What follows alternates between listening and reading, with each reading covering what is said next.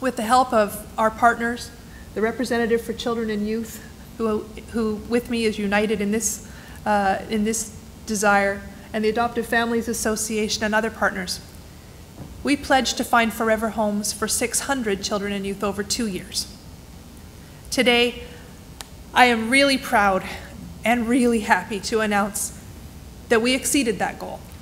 644 children and youth are no longer waiting for a forever home. I know Minister Cadieux from almost the very first time I met her talked about how this was an important issue, and she hoped that she could bring leadership to the ministry and a commitment to the ministry.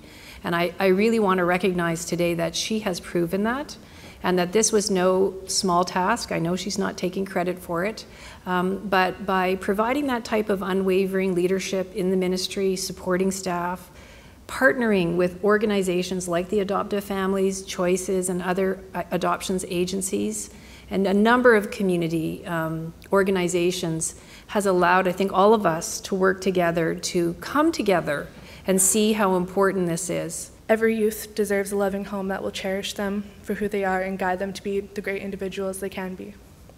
I'd like to thank the Minister for all the work she's doing, for her passion and commitment to moving this initiative forward.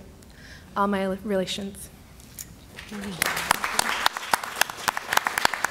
We couldn't have all 644 of those children in the room with us today, but they're here in spirit.